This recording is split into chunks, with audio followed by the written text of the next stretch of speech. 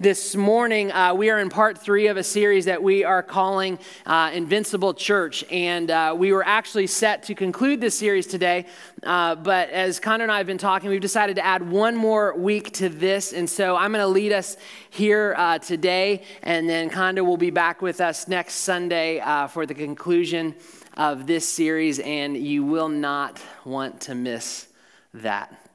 Well, I'll never forget on my 16th birthday getting my Georgia driver's license. I mean, what an absolute thrill. I mean, such a great, amazing moment. It was March in Georgia. It was spring, just 7-8 years ago. Took my driver's test and succeeded at passing that, had been through the whole year of just the learner's permit and driving with my parents and doing the whole year of, mom slamming the brakes from the passenger seat and, holding on. I'm like, you're freaking me out. If you would calm down, I would be fine. But just woo. So we went through that whole year and our relationship grew as a result. And that was awesome. And now finally I had my freedom. And I'll never forget getting my driver's license that morning and then later that day, loading up in our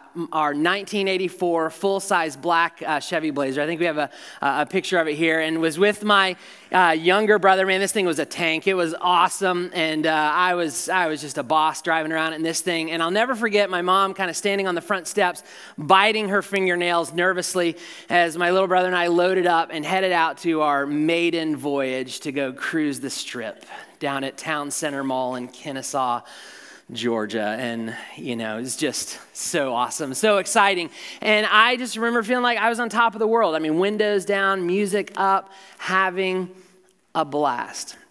And I'd love to say that, in those early years that I obeyed all of the traffic laws and that I was just a, respectable young driver, but I didn't, and I wasn't. I was actually kind of a punk behind the wheel in those early days, a little bit of an idiot. And the reality is I felt invincible.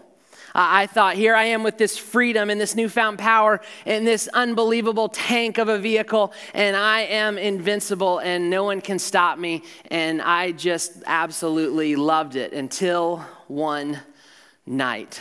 Leaving a youth group event, I had the car loaded down with youth group friends, and the laws about students and drivers and passengers and all those things were just a little bit looser. Sorry, students of today, because of my generation, your things are a little bit tighter, but it's a good thing because we had people just loaded up in this car. I mean, like a sardine situation, people sitting on top of people, not enough seats, not enough seat belts, people sitting in the back, where there were no seats, and we were just cruising along, and in some of my exploration, I had found this gravel road that cut between one of my friend's houses and another neighborhood, and it was just this awesome place to go and drive down the gravel and fishtail around and just be awesome. And off this gravel road, they were starting to develop this neighborhood, and it was kind of at this place where, they were grading the ground, and there weren't really roads paved, but they had cleared it out, and it was just all dirt and mud. And that night in particular, it was pouring rain, so it was super muddy. So I did what every good Georgia boy does with the 4-wheel drive, loaded down with friends, and I took a muddin'. I mean, that's what we did in Georgia. No G required on the end of that. It's M-U-D-D-I-N, muddin'. That's what we did, and it was an absolute blast. And so we pull into this neighborhood, and we're peeling around. And, people are just flying all over the place, and whoa, whoa, whoa, and, people in the back, not in seats, are just bouncing up and down, and they're screaming and laughing and, egging me on, like, go faster, and I'm just spinning around, and mud's flying everywhere, and the whole car's, like, getting covered up, and, we're just having a blast, and I'm feeling, again, on top of the world. I'm feeling invincible. Well, my friends just keep going, oh, faster, spin it again. Well, I get going on this straightaway. And I think, I'm going to just crank this thing and just, it's going to spin. It's going to be unbelievable. And it was, because it unbelievably spun the vehicle off of the road and down a hill, and the car hit a tree. Is right.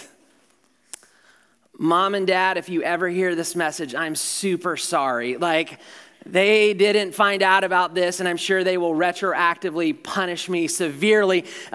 Because here's the miraculous thing, no one was hurt. And this tank of a vehicle walked away with a dent on the bumper. I mean, it just took this tree on and, gave it a punch and hit right back. So super fortunate on that front. But I remember that feeling of going from this invincible hero and 2 seconds later feeling like this irresponsible jerk. I mean, it went from laughing and screaming and yeah, to girls crying in the background. Oh, we almost died. And, one of my friends is like just yelling at me like, you're an idiot. I'm like, you told me to do it. Like, what's your problem? And then, it's like, all right, so we all calmed down. Everybody checked all the vitals. We were all good. And it's like, all right, well, let's get out of here. Well, then the car's kind of stuck. And again, it's pouring rain. It's super muddy.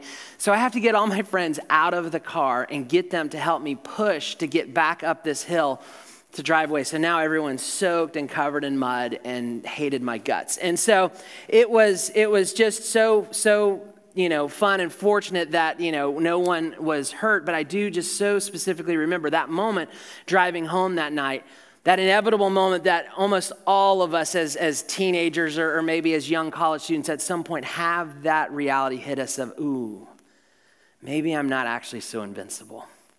Maybe I'm not actually untouchable. And we've all had that experience, and we felt that in life where we feel like there are just certain things in life that are a sure bet, that are absolutely for sure, they're invincible, and yet then reality sort of sets in. Even Superman has his kryptonite. And we've experienced moments of maybe pain or disappointment or loss, or we've connected with some of our own weakness and frailty and just had this realization and this question of, is anything actually really invincible? And we've just been hit with that reality. And yet Jesus, he counters that with a promise. In Matthew chapter 16, and in this verse, we are basing this series, this Invincible Church series, on these words from Jesus. In Matthew chapter 6, verse 18, on this rock I will build my church, and the gates of Hades, the gates of hell, will not overcome. What Jesus is saying here in this moment, in this reality, in this time, I'm going to build this church, my church, on me. The rock he's speaking about is himself, and he's saying, in me, through my perfect, sinless life, my death and my resurrection, I will launch my church. And I will do it in such a way that the forces of evil will never overcome it. My church will be invincible. And so in this series, we're exploring some of the ways, and the very ways that we believe that Jesus designed his church to operate and to be invincible. And in his design, the church never has to slow down. It never has to stop. The church ought to never, ever die. And in this, we want to be faithful in examining our role. Now, we are just one church in one community, and part of a much larger body of believers, not only in this community, but around the world. And yet we believe we have been gifted with this moment, and it is our responsibility to steward our role in the larger story of the church. To step in line with the history of believers who have come before us, who have given their lives to trusting and following Jesus and loving and caring and nurturing the church. What are some of the components? What are the pieces? What are the ingredients needed for us to play our role well? Well, the first week, Kondo started us off, and we talked about leadership and its importance in the church. And we celebrated together some of the just amazing folks that the Lord has brought to us and provided for us to help us lead this church. And yet we acknowledge that leadership has its place, and it is not about one person or a couple of people. Leadership is crucial, but leaders are replaceable. As Kondo shared a couple of weeks ago, the church's invincibility is tied to the dispensable nature of its leaders. If you have a necessary leader in place, then you have a vulnerable church. If you have dispensable leaders who understand that, then the church is postured to be invincible. Last week we talked about life of the body and how the church put on this supernatural display of living open-handed and claiming nothing as their own. Their possessions didn't belong to them. Everything came from the Lord. It was the Lord, so they would give back to the Lord for his church, giving all they had, selling their possessions to meet the needs of the poor. A church that lives open-handed, looking out for the needs of others, is primed to be an invincible church. And we looked at the commitment to testify on behalf of the gospel. What have you witnessed? What have you seen Jesus do? What have you seen Jesus do in your own life, in your own heart? Share it. Get out there. Testify on behalf of Jesus. You are here because someone shared with you. Who will you impact for the kingdom because you shared with them? A testifying church is an invincible church because it is always seeing new life. You can't kill something that's springing up new life. And so this week I want to talk about light and its effect on our community. So if you have your Bibles, you can turn to Acts. We're going to go back again to these early believers, this early church in the book of Acts in the New Testament, Acts chapter 2. And Jesus, he's ascended to heaven. He died on the cross. He rose from the dead, spent some time with his followers, and he's ascended to heaven, basically saying, hey, I'm going to go be with my Father. I have some work to do up there to prepare a place for you. But you take this mission forward. You take the gospel forward to Jerusalem, to Judea, to the ends of the earth. You take this movement forward, and I'm going to send you help. I'm going to send you my Holy Spirit to guide you and to help lead you through this. And in the beginning of chapter 2, we see this, the coming of the Holy Spirit, and it's known as the day of Pentecost. And God moves in a really powerful way through the apostles and through the believers on that day. And amazing things happen. And then Peter just starts preaching this sermon of a lifetime. And it says that thousands were added to their number that day. And we're going to pick it up in verse 42. And if you were with us last week, this is going to sound a little bit familiar to some of the pieces that we saw in chapter 4. Acts chapter 2, verse 42. They devoted themselves to the apostles' teaching and to fellowship, to the breaking of bread and to prayer. Everyone was filled with awe at the many wonders and signs performed by the apostles. All the believers were together and had everything in common. They sold property and possessions to give to anyone who had need. Again, we see this powerful picture of community. I mean, it is far more than just being together. It's a picture of unity. It's a picture of genuine love.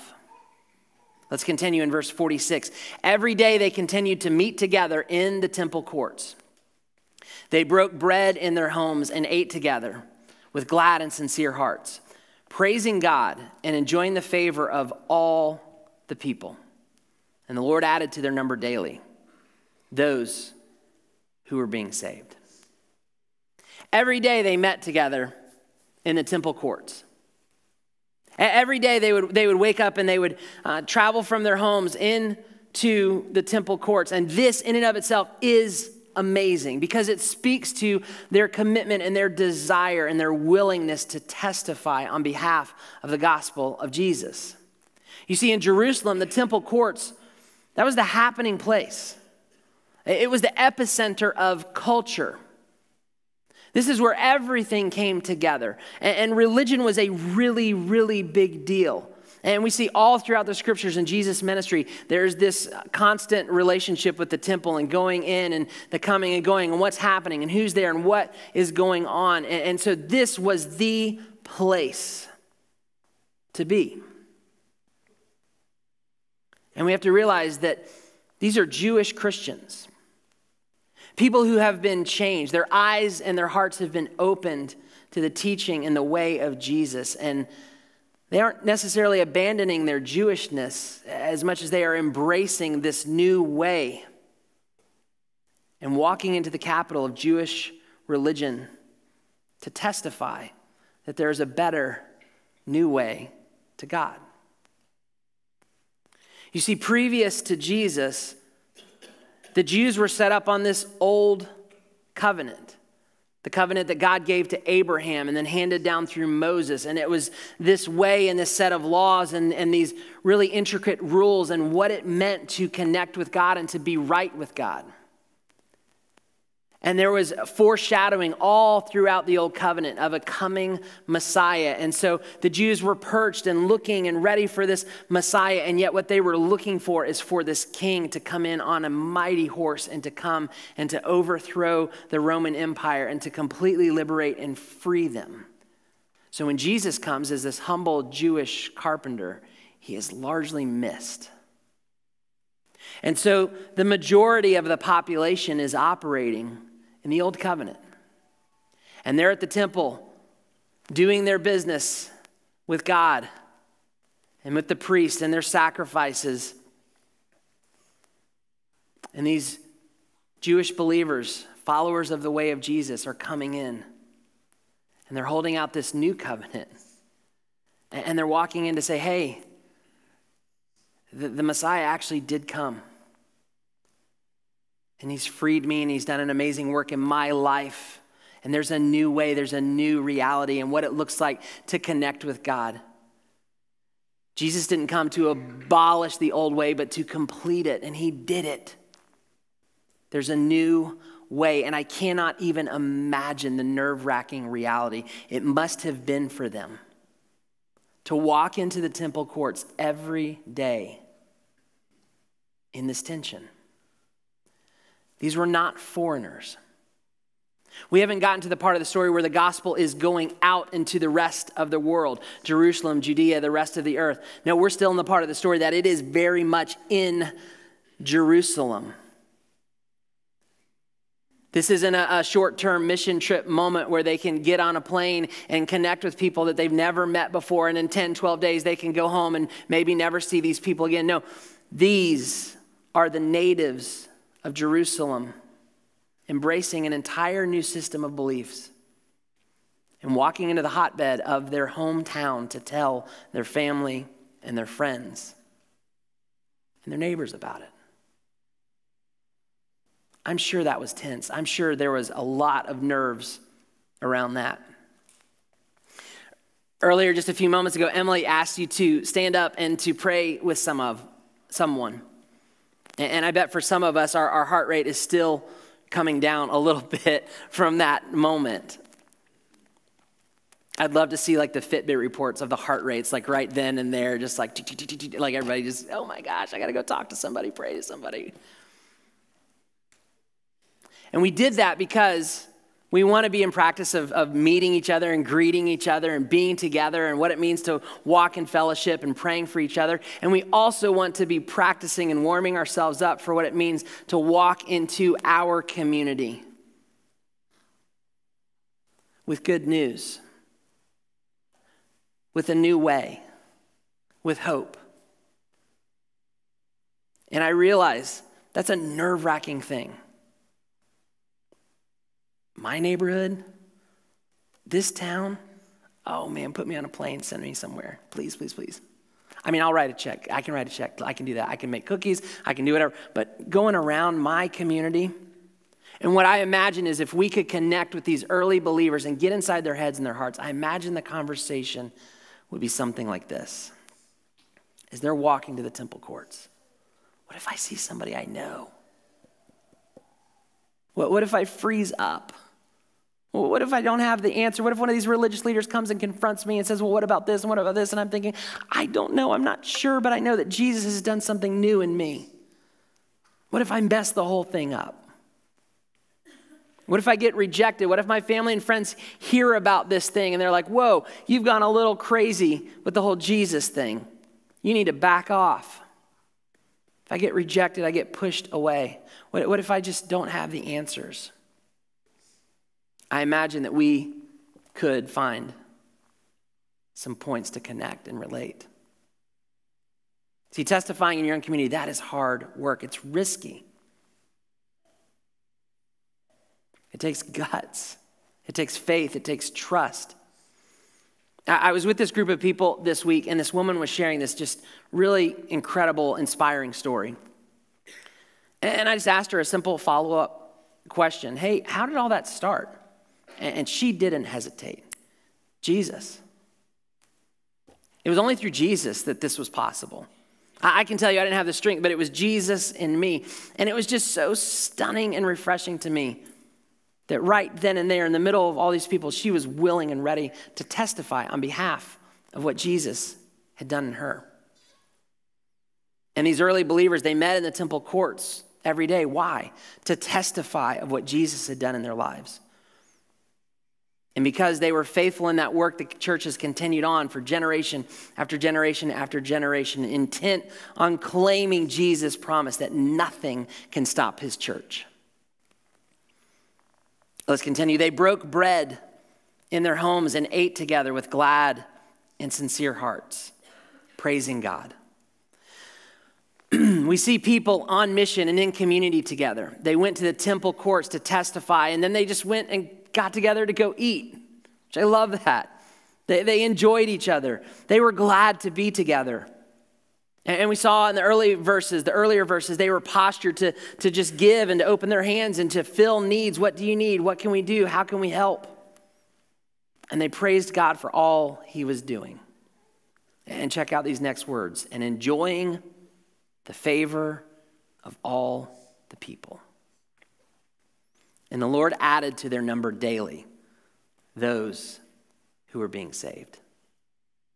They took care of each other, took care of the poor. They devoted themselves to God's word and prayer. They went to the courts daily to testify. They loved and enjoyed each other. They loved and praised God, and they enjoyed the favor of all the people.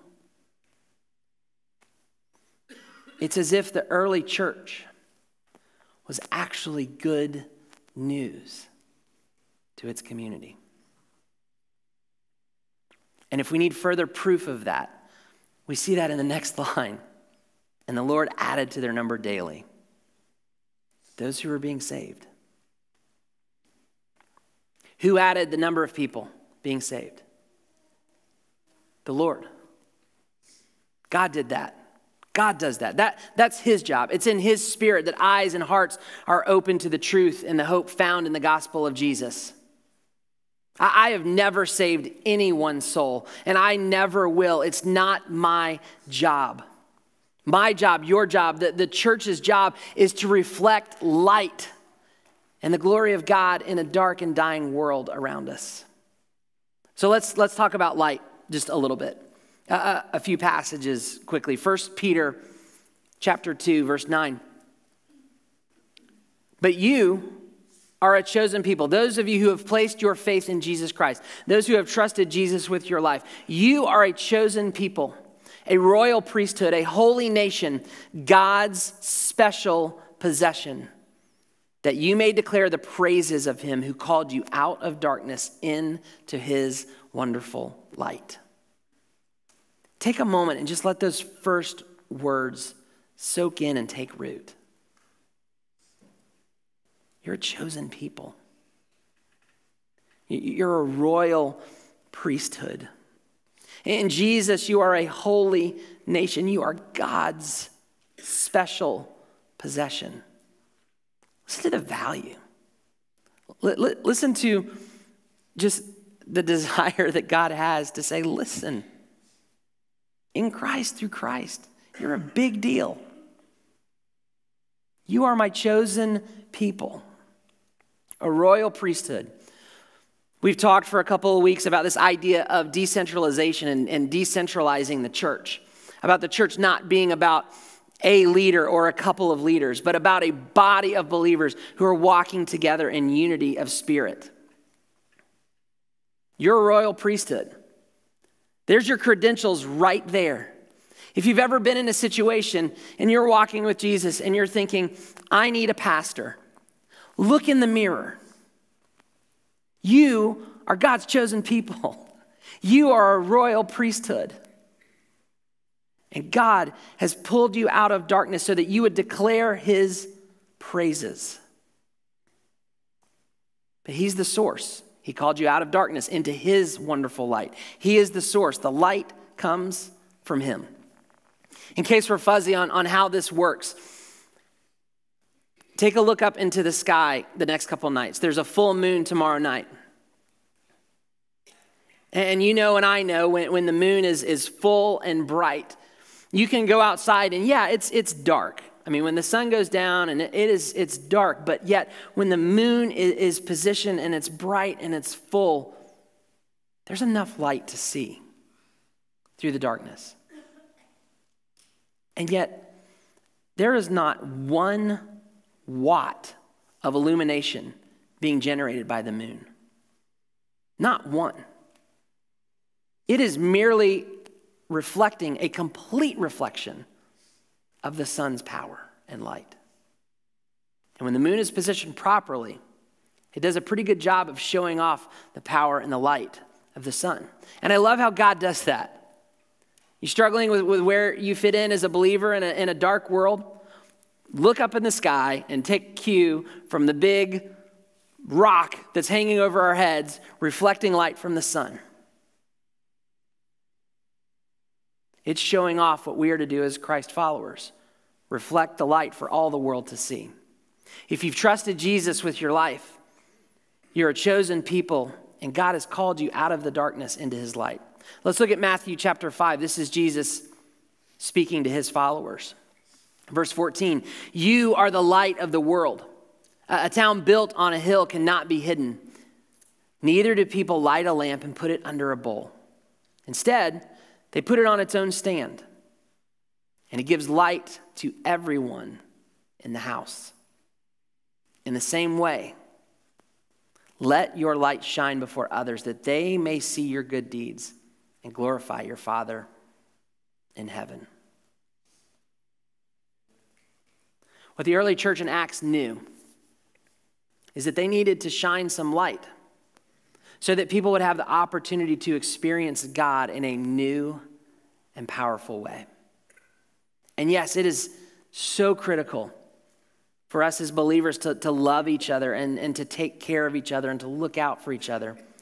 Jesus makes that very clear. He says they're going to know you. They're going to know that you're my disciples in the ways that you love each other. That's how they're going to identify who you are.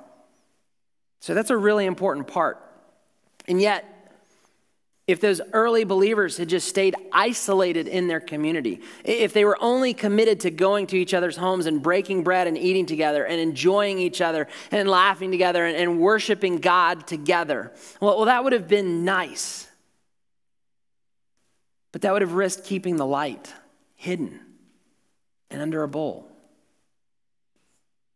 and contained. And Jesus says, don't do that. Don't do that. Don't hide your light. Don't keep it to yourselves. Get out there and share it so people can see and experience the good news and the hope that I have for them.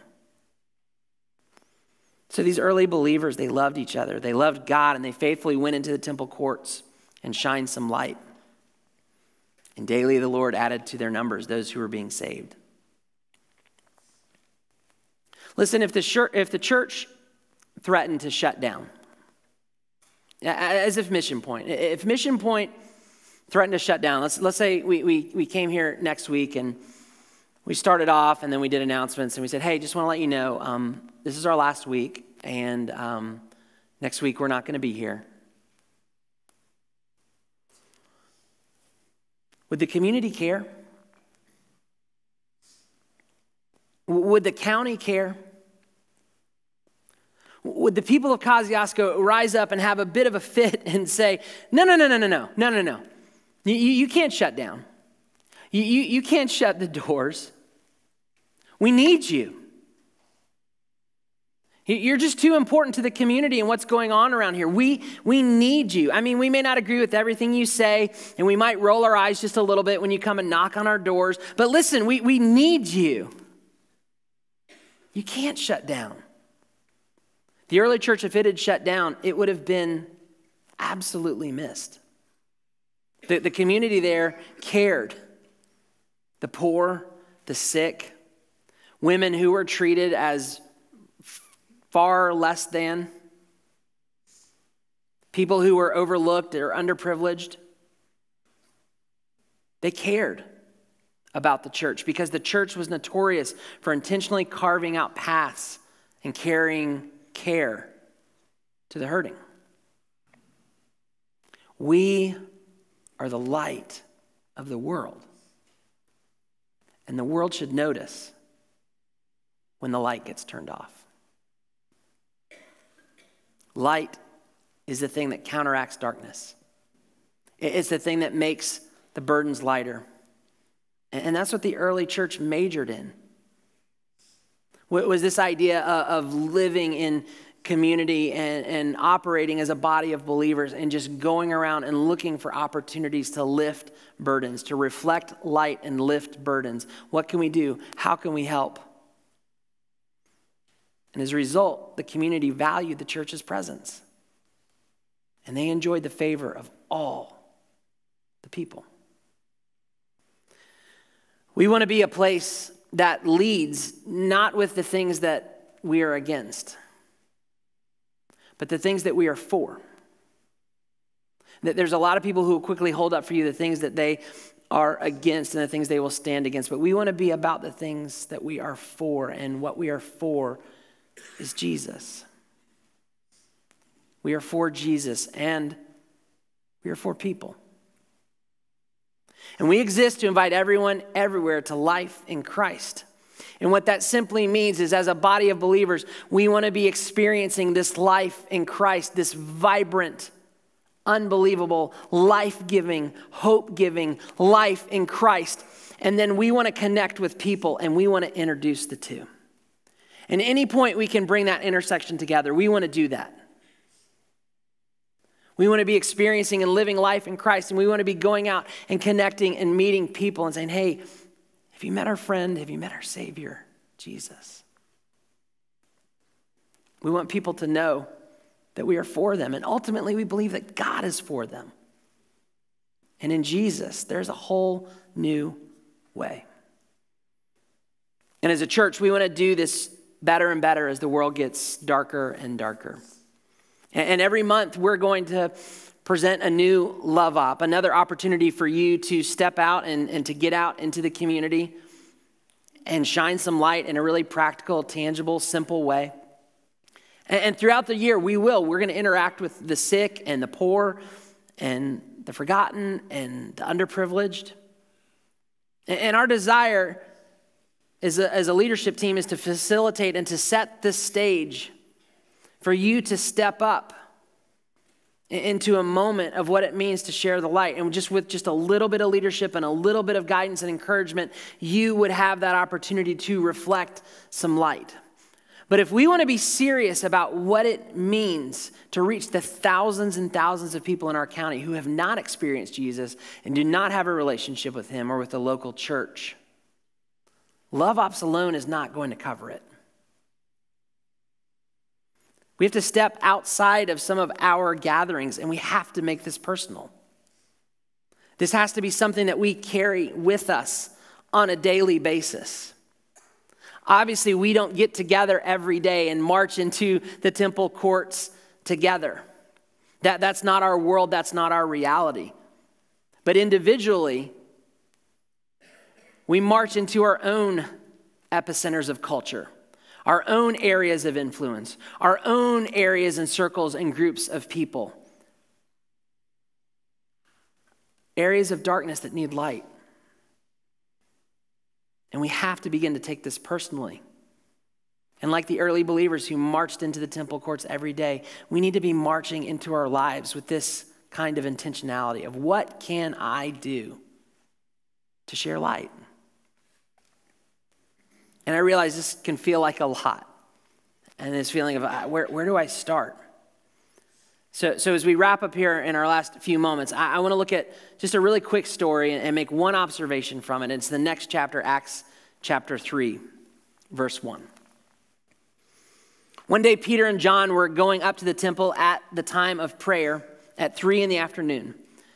Now, a man who was lame from birth was being carried to the temple gate called Beautiful, where he was put every day to beg from those going into the temple courts.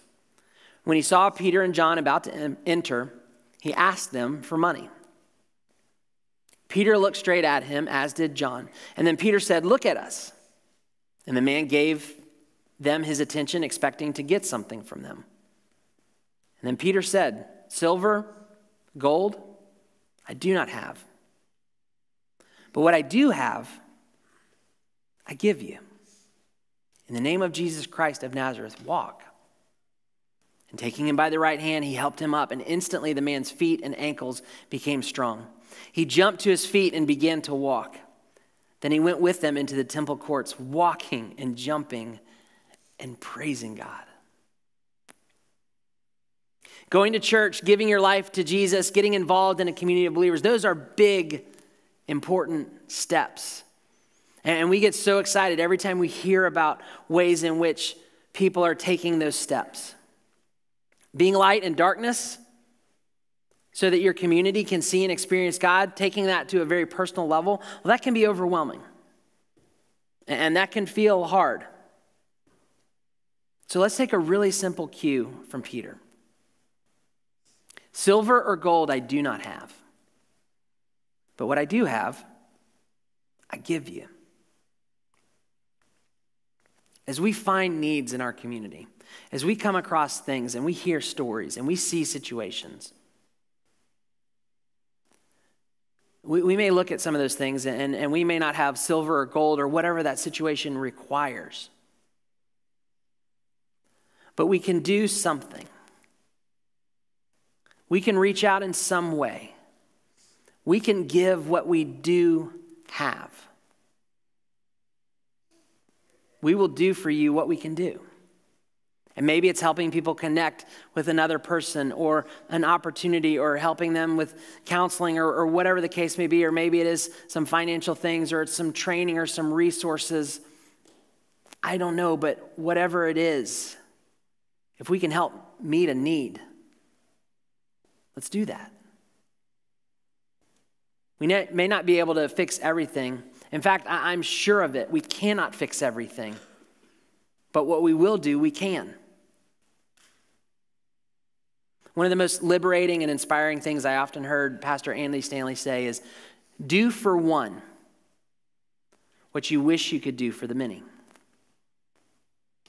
Do for one what you wish you could do for the many. And what I love about this place is I know that I'm sitting in a room full of just unbelievable, generous people who step up when they find out and they hear about needs. People with huge hearts who desire to go out and to be the change and to shine some light.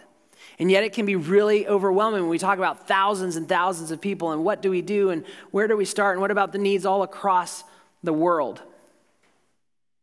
Do for one what you wish you could do for many. As I've shared in here before, we are a licensed foster home and have been for a number of years. We started that back in Georgia and then got certified when we got here. And right now we don't have a placement. In fact, we haven't had a placement for a little while. And when we got started in this thing, it was just this overwhelming thing to me of looking at this need in our community at the time and just feeling so overwhelmed of like, I don't know what we can do. I don't feel like we can do all this and handle all this. And Erica, you know, like she often does, just had this clarity of vision. And she's like, I think we just need to do it. I think we just need to take a step. And the Lord led me to that place of saying, okay, let's take a step. And so we went and we got our license, and right away we started getting placements, and we just started taking things on and you know, multiple kids, and we went through seasons of respite and doing other things, and we had seasons that were terrible and went really poorly and things that were hard and overwhelming, and we just started to learn and realize what we could do, what we could handle. And we had an opportunity to foster one boy for almost 6 months. And it was just an unbelievable thing that God used to do amazing work in the ways that he changed and moved us. And there were a bunch of kids and things and situations that we've had to say no to, and situations that we've had to say, I don't think we can do that. And yet we can help the one. And it takes a while to get comfortable in that, and just the reality of, hey, I'm not God. I'm not the Savior, and neither are you. So do for one what you wish you could do for the many, and then watch and see how God opens up the resources and the help and the encouragement and the support. And maybe he leads you to other things and to bigger things and to different things. But in your season of life, wherever you are, you can do something. You can enter in and you can meet some kind of need. If you're walking in light and you are living with open hands, looking for opportunities, I promise you will find them. And when you do, just do what you can. Personally, we want to be light bringers and miracle workers. And ask as we find situations, what practical burden can we begin to help and relieve? And we may not perform miracles in the vivid sense like we saw here with Peter and John. But whenever we help reverse some of the curse and we press into some of the darkness and we shine light and we begin to lighten the burden, we become the miracle to the person who cannot reverse their own misfortune. When we're faithful at representing Jesus in dark places, we are the miracle to those who are desperate for hope. Some of you can testify to that end in your own life. You were at your wits' end when the Lord sent light and hope to you through someone else. And that's how the early church ended up enjoying the favor of all the people and seeing the Lord do the work that only he can do and adding to their numbers daily those who were being saved. And I believe they weren't just marching into the temple courts to preach, but to look for needs. How can we help? What can we do? And when we're faithful to play our part, God will step in and do the miraculous, life-changing work that only he can do. A church that acts like the hands and feet of Jesus in its community will never die. It's an invincible church because Jesus will never stop showing up where he is being represented. Next Sunday, you'll not want to miss out. Condo, as I said, we'll be here to wrap up our series, part 4 of the Invincible Church, and we'll celebrate the breaking of bread and communion together. And then later in the afternoon, we'll go out into the community on this prayer up. And again, I just want to encourage you one more time to please consider joining us. When you leave here in just a moment when I pray, there's going to be sign-up tables in the lobby. You can go out to the left, and just as you go to the right out the doors, you'll see those tables there. Stop, and they have the neighborhoods listed out. You can sign up for one area, one community. They'll get you in touch with one of the leaders and a time to meet up and to go pray just for an hour next Sunday from 4 to 5. And we would love to begin to just continue this faithful journey and work of stepping out and bringing just a little bit more light to areas of darkness. So as we go, may we see the opportunities all around us to love God, to love people, and to share some light. Let me pray. Father God, we thank you so much for this church and this body and the privilege it is to be together. And Lord, I am so grateful to be sitting in a room of people who I just see so repeatedly caring for each other and loving each other well. So God, now I pray that you would move in us, provide the courage and the trust and the faith we need to take some of this love and some of this care further into our community, further into the dark places that need light. Lord, we know the opportunities are already there. Lord, we know that you are with us. You've promised that. Lord, we proclaim that you're responsible for all the results and all the work of heart change. So, Lord, I pray that you would find us faithful in the task of going out and just reflecting light and lifting burdens and doing what we can and trusting you for the rest. In Christ's name, amen.